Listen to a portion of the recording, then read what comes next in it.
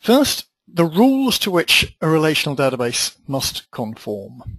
Now, there's one overreaching rule: the database must not permit any damage to your data. No matter what happens, it has to pass what they call the acid test. So very briefly, I don't want to spend more than a couple of minutes on this, because I'm sure all of you will have been at college much more recently than an old man like me and can possibly describe these things better. But just to make sure we are all on the same page of the manual, as it were, I want quickly to run through the acid test.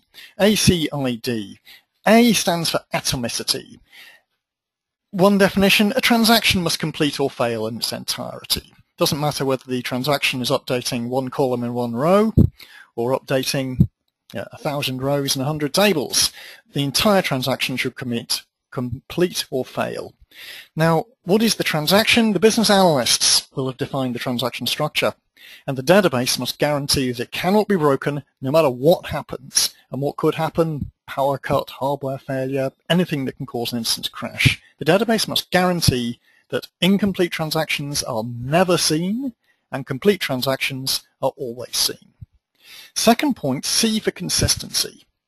The database must guarantee that the data within it is always valid in terms of business rules. At no point can there be anything visible in the database that breaks the integrity rules. Those rules then, the integrity checks, defined declaratively by the DBA as a way of implementing the business rules within your organization. Then I for isolation. Any number of definitions of isolation. I'll just pick up one or two of them here.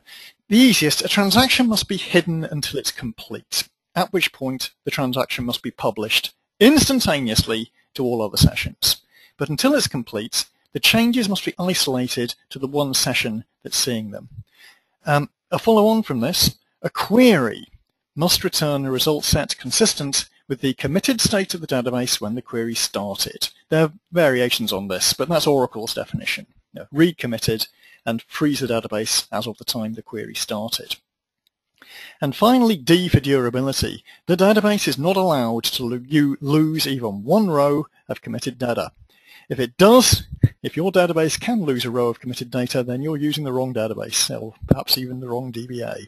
But that's the rules of a relational database. It must never lose data. It must never damage data. Now, a brief mention: how do we implement these rules? Constraints, of course, are relational integrity rules.